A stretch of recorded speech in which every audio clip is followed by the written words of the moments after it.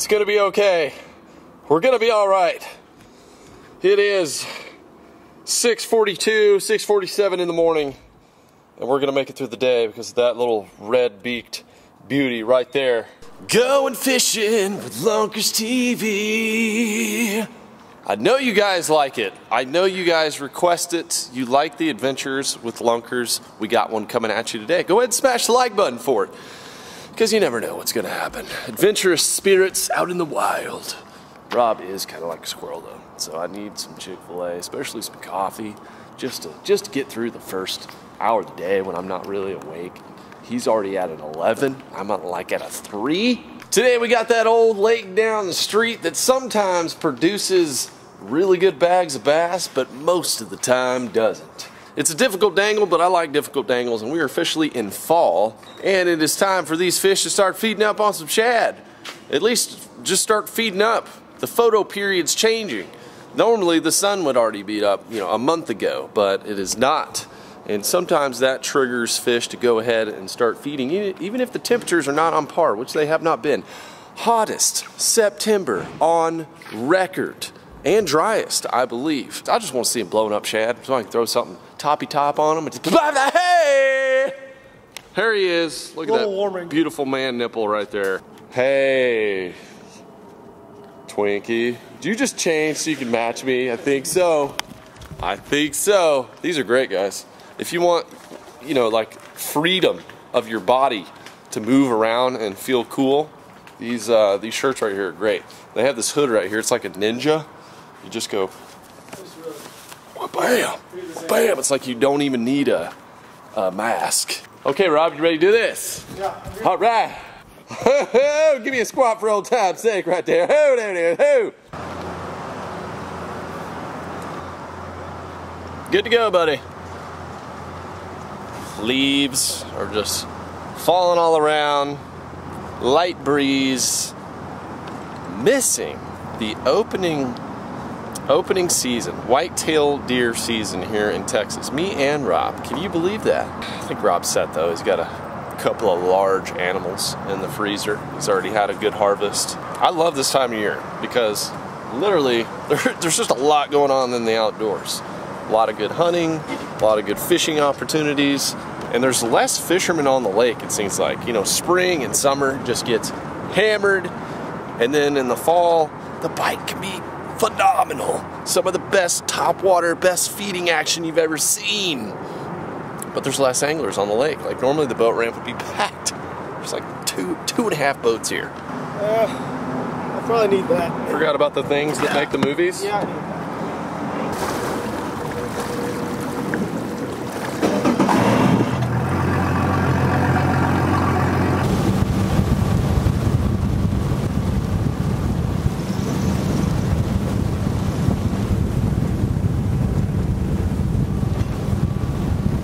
Okay, everybody, we're rolling, yeah! Get a little wipe here, humid day.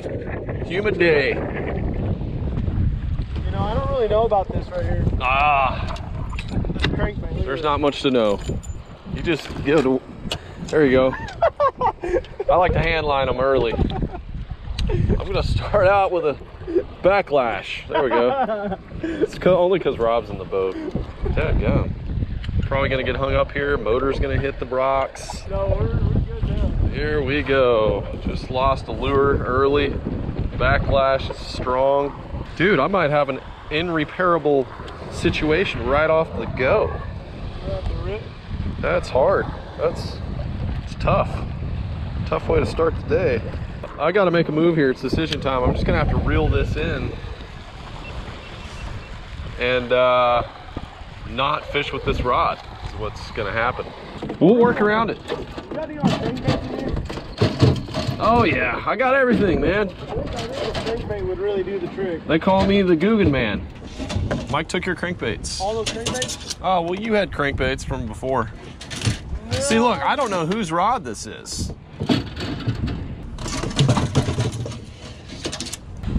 Take this old prototype jerkbait off you're not supposed to see. Okay, I'm tying on. This is a GOOGAN Squad zinger right here. This is a 1/2 ounce. You know, because we put our weights on all of our baits pretty much. So you have an idea as soon as you bring out, you're like, is that a 3/8 or is it a half? I can't remember. Boom! It's right there, easy. Colorado Willow Tandem, gold and silver. It's probably the best overall spinner bait combination, chartreuse and white, color, blade, everything ever. And I got a little, just a tiny little grub trailer on there as a little delectable treat for them to focus in on. Rob needs a crankbait, so, all right. So if I had to pick Rob out a crankbait for this situation, what pound test line you got up there, bud? 15, okay. There's one. Got him. On the jig on the pond. Yeah, get him, Rob. I didn't know they had fish like that in here. Yeah. Rob just caught a fish. You guys can check it out on his channel. I've been messing around with lures this morning. So it's time for me to catch one. I like the wind. Oh, the wind is, this is an inaudible situation here. Today's definitely a day you do this. Yeah. Oh. Look at that, smell that trash. I can smell it. Mmm. Yeah. Smells like the fall season. Whoa! Wow! Wow. Woo! What You happened? about took the damn rod out of my hand. Oh, you got thumped. I got thumped. Why are they not on that moving bait? I don't know. I was reeling it up, and he took it right back down. Oh, why are you reeling it? Yeah, when I was bringing it back up. Well, I'm gonna take me a leak and then might just have to roll up in that merino over there. I'm about to go on a nature walk with him. That is a giant. That is what I am talking about, baby. Excuse me, but where are the fish on this thing? It should be a no-brainer. This looks like a 7-pounder ought to just eat it right here. Bird nugget should just come out and just smoke the crap out of it.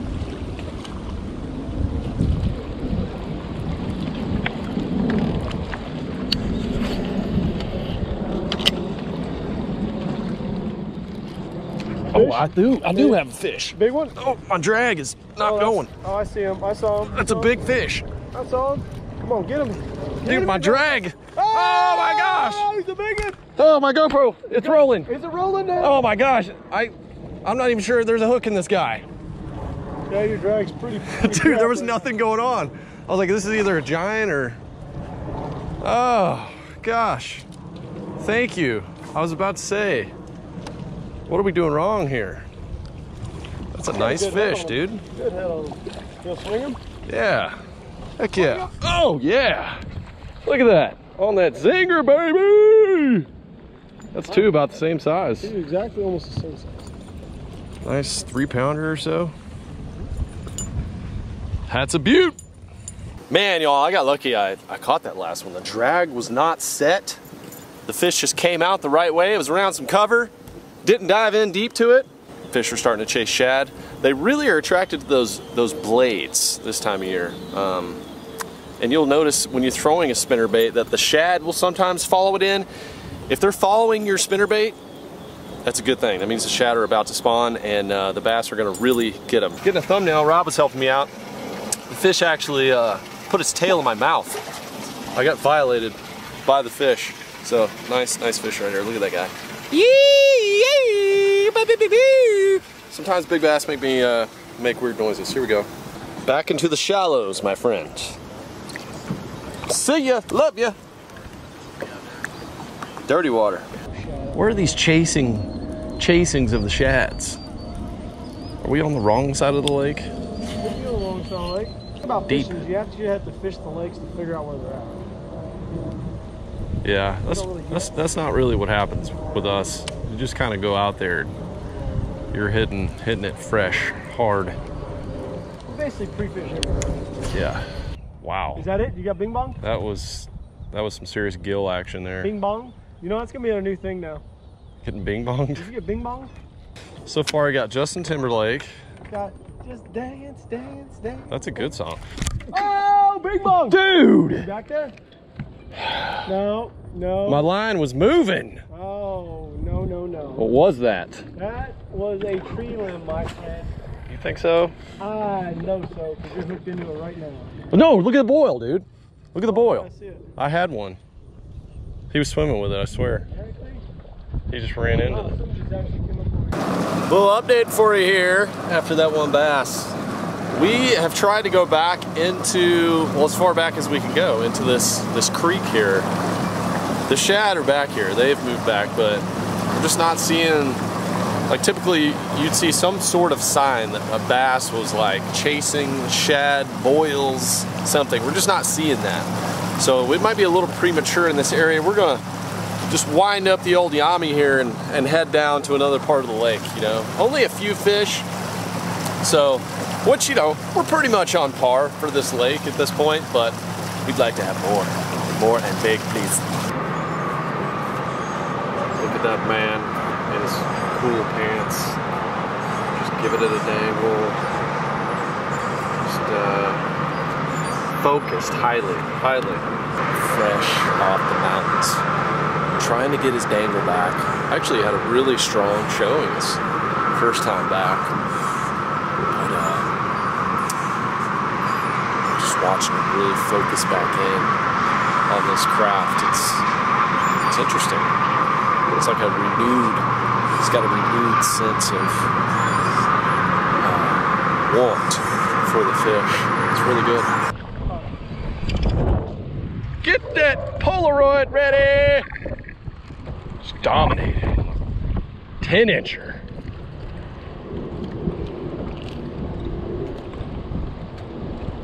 It's probably what bit me the first time.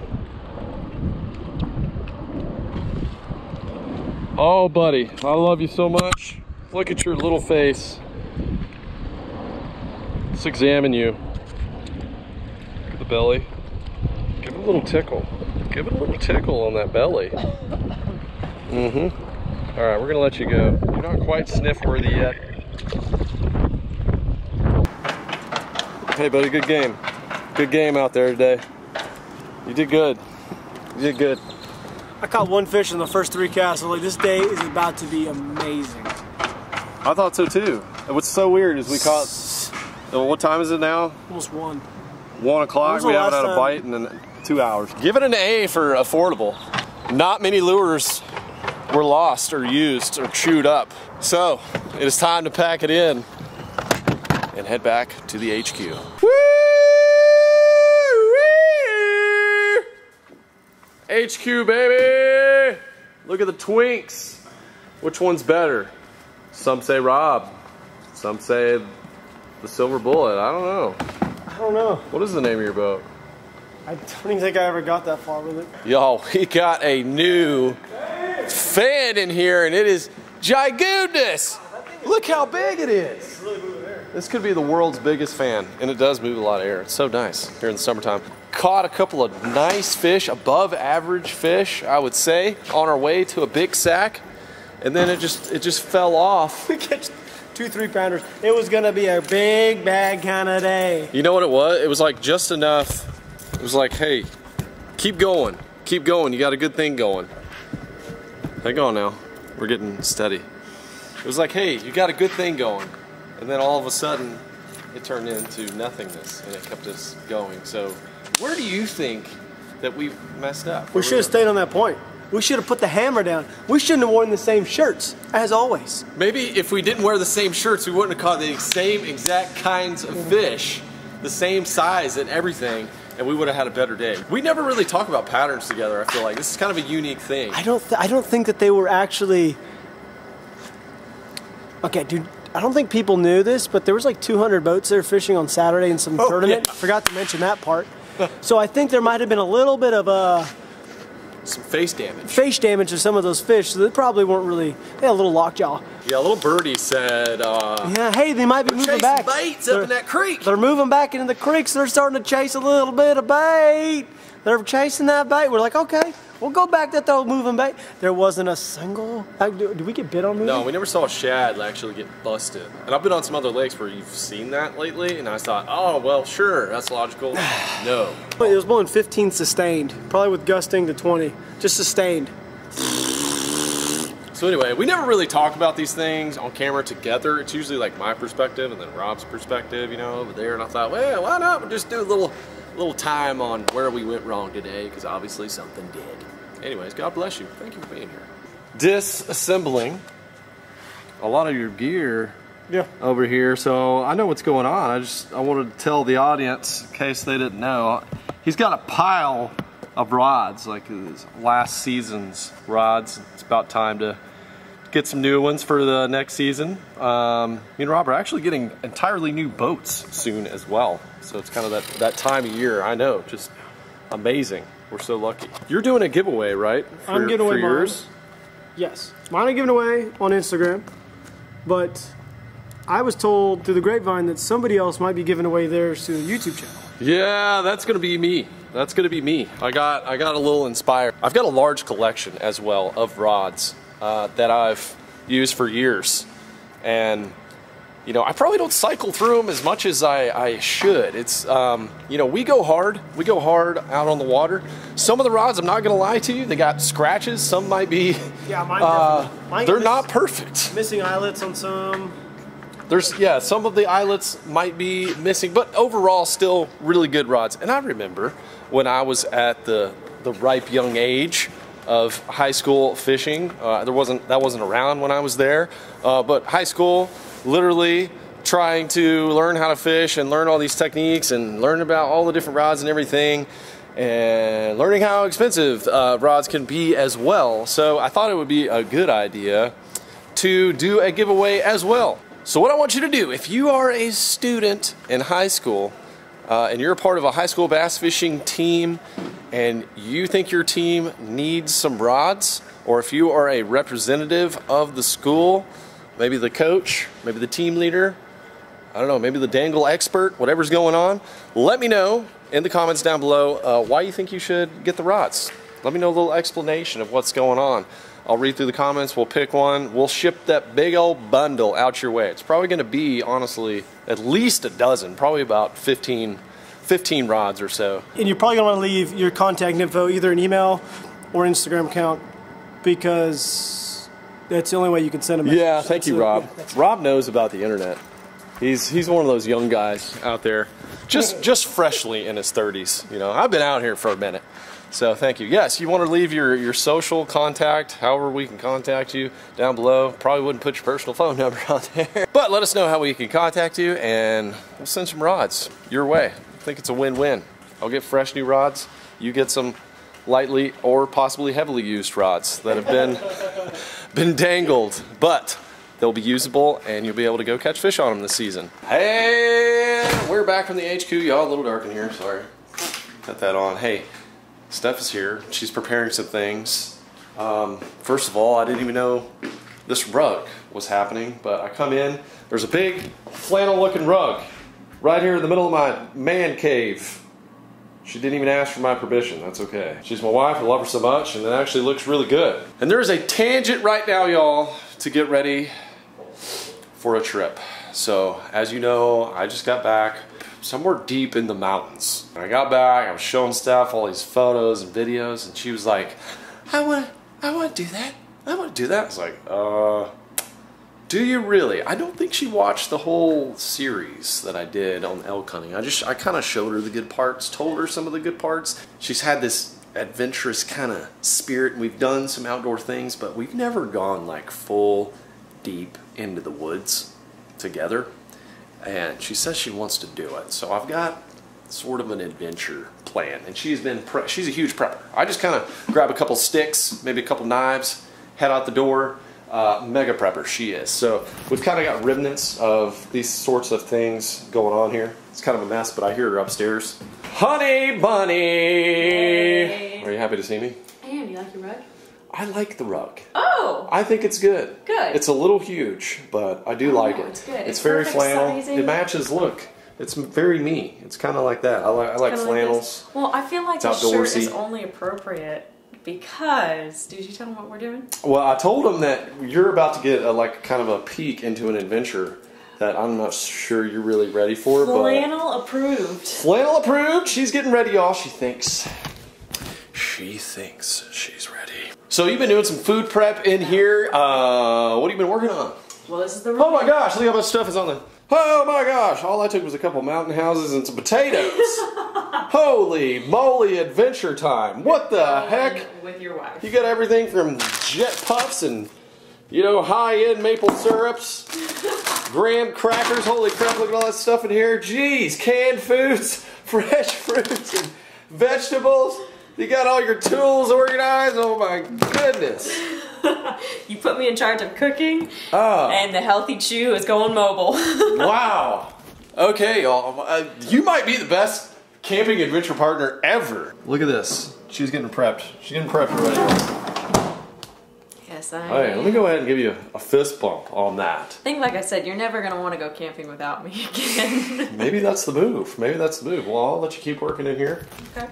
Just wanted to check in, and maybe I had the story wrong. Maybe you are ready.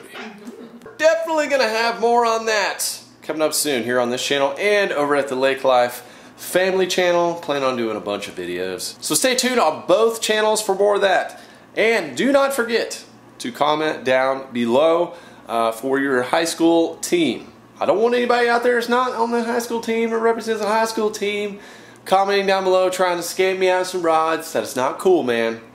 But I do want to give all my rods away to some high school teams because I know some of y'all really need them. So just let me know down below. Don't forget to hit the like button for some outdoor greatness, and got a lot more to come, y'all. So stay tuned. I'll see you right back here on the next one.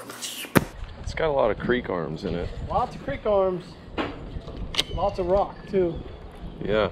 Lots of rock. This side of the lake, that's one thing. If you want to fish rock, you don't go here. You go there. Yeah. God, I am so sorry. Woo! Nose jammer. I am so sorry there.